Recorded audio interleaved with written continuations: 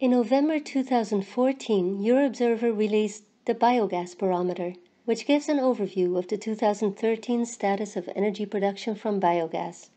Primary energy produced was 13.4 megaton oil equivalent, electricity produced amounted to 52.3 terawatt-hour, and biogas heat production was estimated at 432 kiloton oil equivalent.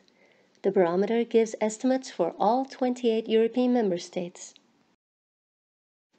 The EurObserv'ER barometers monitor the renewable energy progress in each member state of the European Union.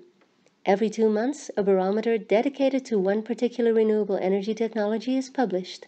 The next barometer will focus on developments around energy from solid biomass.